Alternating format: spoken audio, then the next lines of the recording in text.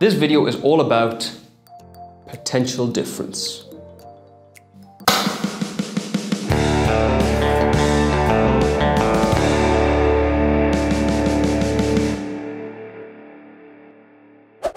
We're thinking now about voltage, or volts. Now you're probably quite familiar with this idea because you've seen this written down on all sorts of electrical devices.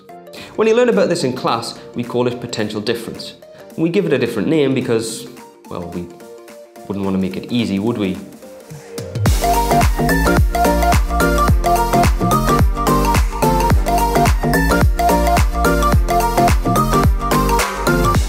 Remember that electricity is the flow of electrons, and the number of electrons flowing in any unit of time is known as the electrical current. It's not very convenient to talk about the number of electrons flowing in any unit of time because electrons are so small and there are so many of them flowing. Instead, we talk about coulombs. 1 coulomb is this many electrons. 1 coulomb per second is known as 1 ampere, often shortened to amps. In order to do any kind of work, we require energy. Electrical light bulbs require electrical energy so that they can convert it into light energy. Energy is measured in joules, and the number of joules that each coulomb gives to a component is known as volts. 1 volt equals 1 joule per coulomb.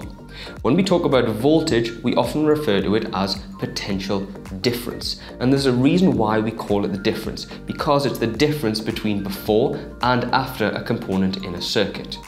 It's convenient to think about this with the analogy of water moving uphill and then down a waterfall, making a water wheel spin. In this example, moving uphill is provided by the battery.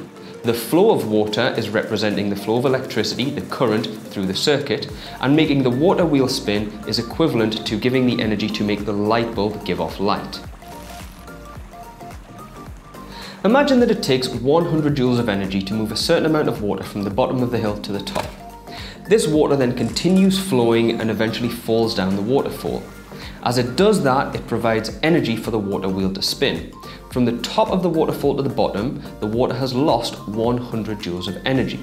The difference in energy per unit of water is 100 joules from one side of the component, from one side of the water wheel to the other. The difference in energy per unit of water from the bottom of the hill to the top is 100 joules. This is comparable to an electrical circuit. Imagine we've got a 9-volt battery connected up to a light bulb. The 9-volt battery provides 9 joules per coulomb to the flowing charge.